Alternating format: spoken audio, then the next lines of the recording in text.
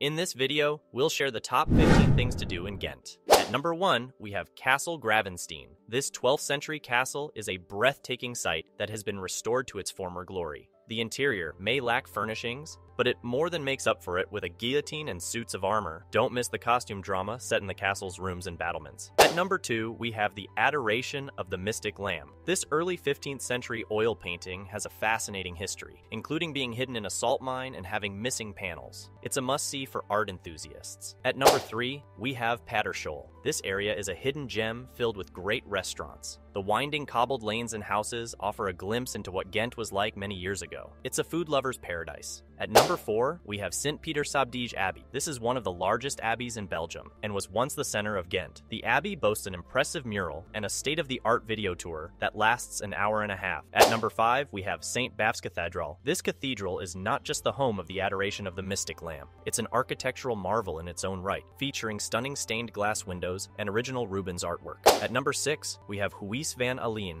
This museum was formerly a children's hospice and offers a detailed look at what life was like in Ghent from the end of the 18th century to the early 20th century. At number 7, we have the Belfort. This 14th century belfry has its own dragon in weather vane form. The real attraction is the panoramic view from the top of the tower. At number 8, we have Mokkabon. Forget Starbucks. This cozy coffee house offers classic Belgian coffee topped with whipped cream. It's the perfect place to relax. At number 9, we have the Museum of Industry. Set in a former mill building, this museum covers 250 years of industrial history in Ghent. It even offers great views of the city from the top floor. At number 10, we have Stam. This museum explores Ghent's history and pre-history, rewinding 70,000 years into the past. It's housed in a building that was formerly a nunnery. At number 11, we have Vrijdagsmarkt. This square hosts a weekly market every Friday and was once the city's spot for public executions. It's a great place for people watching and admiring the statue of Ghent's famous leader, Ardevelde. At number 12, we have Stadhuis. This city hall is a stunning example of flamboyant and Gothic architecture. It's a popular spot for weddings and offers hour-long tours. At number 13, we have Ghent Cuisine. The city offers a diverse range of food options, from traditional Belgian stews